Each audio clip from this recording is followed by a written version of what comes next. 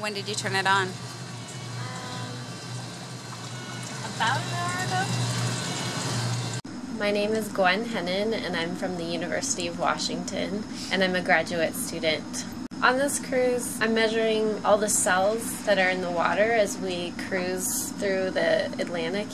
We're interested in where two water masses meet if it creates special conditions that favor lots of different types of phytoplankton to be able to thrive. So first, seawater flows into a bucket where all the bubbles are taken out. And then my intake pulls in seawater straight from that bucket and shoots it through a tiny stream where a laser hits the stream. Every time a cell passes the laser, the scattering of the laser and the fluorescence that's given off by the cell is collected by the optics of my instrument. So we come out on these cruises, but you never really know if your equipment's going to work until you're out there running it, and it's a little scary. Okay, so the problem is that there's plenty of beads, which are my standard, in the flow cytometer that I can see, but there doesn't seem to be cells, which is bizarre because we're in the ocean.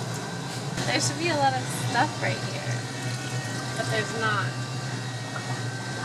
It seemed like the cell populations that I expected to be there weren't showing up, and I wasn't sure whether something was wrong with the instrument, and it took a while to realize that the instrument was actually working correctly, and I was seeing things that were real in the ocean. That really nice tight group there is my beautiful, beautiful beads, which are very focused, and my instrument is working. Even though I thought that maybe something was wrong with it, it seems like everything's okay, so.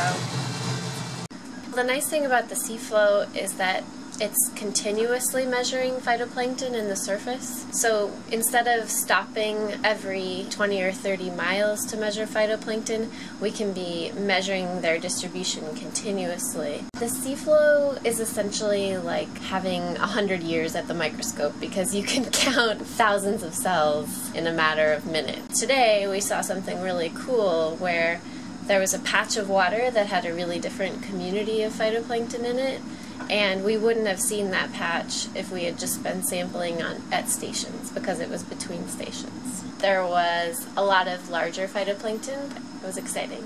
We think that larger cells should be able to carry more carbon to the deep ocean, but if I don't find that, it'll still be really interesting.